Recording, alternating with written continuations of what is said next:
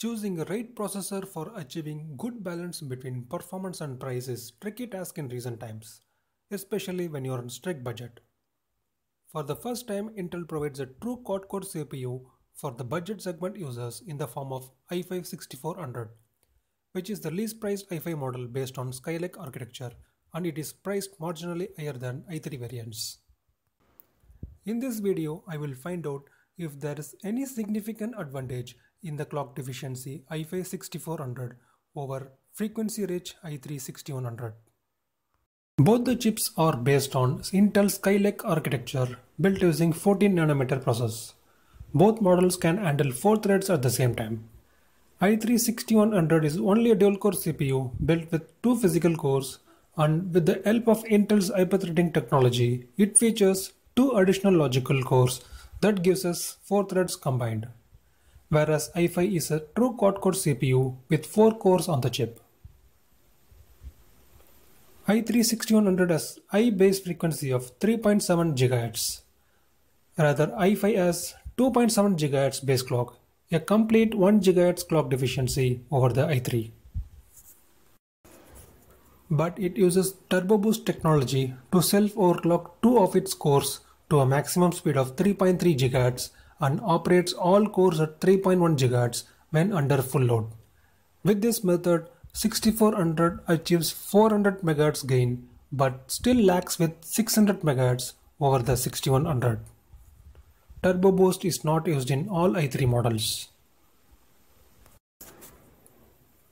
i3 packs 3 MB cache memory and i5 just double of that.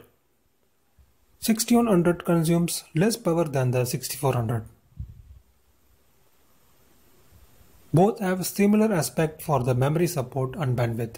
Strangely, this i3 variant has support for ECC RAM, which is lacking in 6400. Both models have inbuilt HD 530 graphics, with i3 clocking 100 MHz more in the core frequency than the i5. 6400 chip has better maximum thermal limit. Each model has taken advantage of using different technologies to compensate the deficiencies.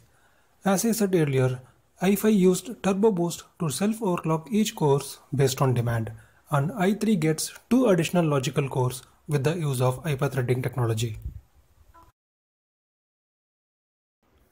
You can see the i3 6100 is operating at full 3700 MHz under various loads.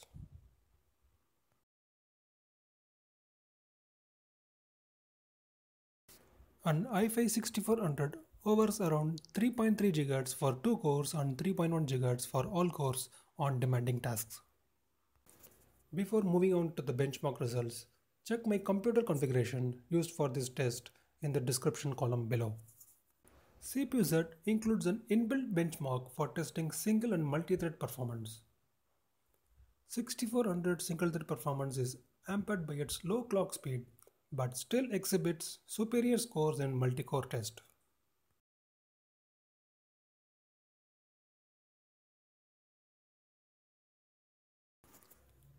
Next, with W prime that performs complex calculations utilizing all the cores to the maximum speed.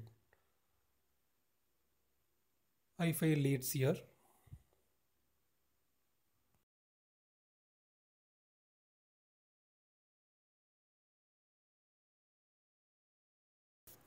Again, quad-core i5 wins here with all the cores being utilized in Cinebench release 15. Even graphic performance is increased by 4 FPS.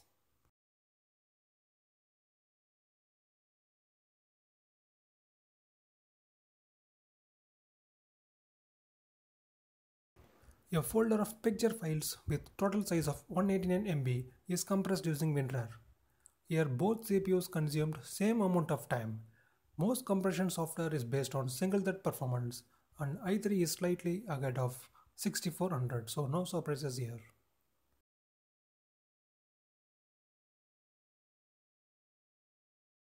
A 1080p video file of 1.4 GB in size is converted from AVI to MKV format using Handbrake software, and time taken for conversion is recorded here.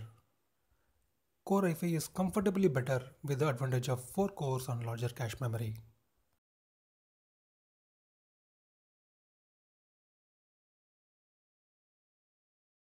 Though old, Fermac still helps in evaluating single-thread performance of CPU in graphical use. Here both models produced similar average FPS, but minimum frame rate is less in i5 due to its low clock speed.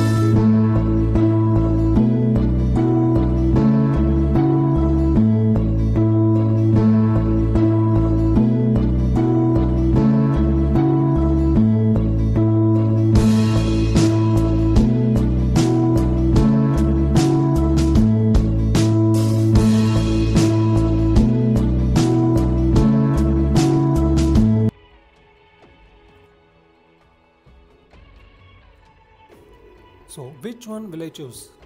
The 4-core benefits of i5 6400 are much evident in multi-core demanding applications, but comes at the expense of single-thread performance. The handbrake video encoding tests show the benefits of multi-core CPUs. If your work involves mainly CPU-intensive tasks like video music editing or conversion, and if every second saved counts to you, then i5 6400 makes sense in such scenarios. But the speed difference is not going to be that big in this case, unlike other higher priced i5 models like 6600.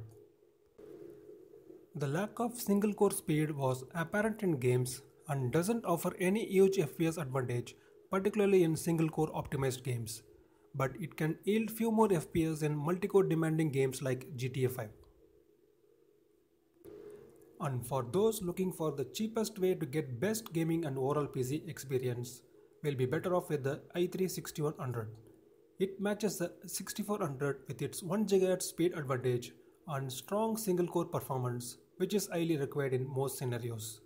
It's powerful enough for a home PC that will be used for web browsing, occasional encoding jobs, especially gaming, and won't seriously bottleneck in any of these tasks. If you still need an i5 CPU, then I strongly suggest you to save some money and get at least an i5 6600 to enjoy the true benefits of 4 cores and better performance in all tasks than the i3 6100. As of now, i3 6100 remains the best option, that it's a sweet spot in terms of price and performance. Thanks for watching.